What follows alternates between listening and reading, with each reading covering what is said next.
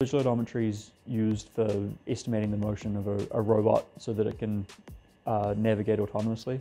So typically it's used in either GPS denied environments or scenarios where GPS isn't precise enough. What my PhD was trying to do was develop a visual odometry algorithm that was robust in dynamic scenes. So I was working on part of a wider project where we were trying to autonomously prune pine forests using drones for the production of clearwood. Forest owners were struggling to find employees to actually do the pruning because it's hard work, and you have to climb through gorse and blackberry just to get to each tree before you can even do the pruning. And I guess part of the motivation for using drones is it can fly over all of that undergrowth.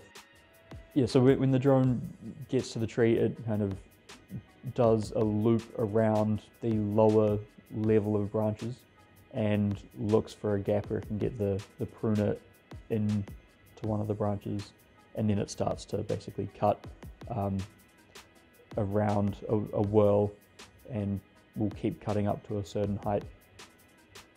The work involves a lot of field work, so we get to head out to forests around Christchurch and test whether the thing that we've got working in the lab actually works in the real world. When we started the project, we made a lot of our own drones from scratch and then fit them with a custom-made pruning tool that we'd developed as part of a final year project. As the project's progressed, we've moved towards using more off-the-shelf drones such as the DJI Matrice 300 and modify an existing pruning tool so that it basically can reach past the props of the drone.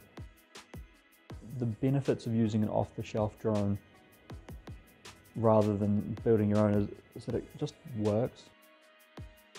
So since finishing my PhD, I've started work as a postdoc here at the UC Vision Group, and so that involves working more on this drone project and also supervising a couple of students.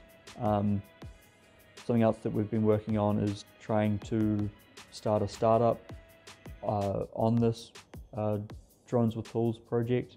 So yeah, trying to, I guess, make the idea of pruning trees commercially viable.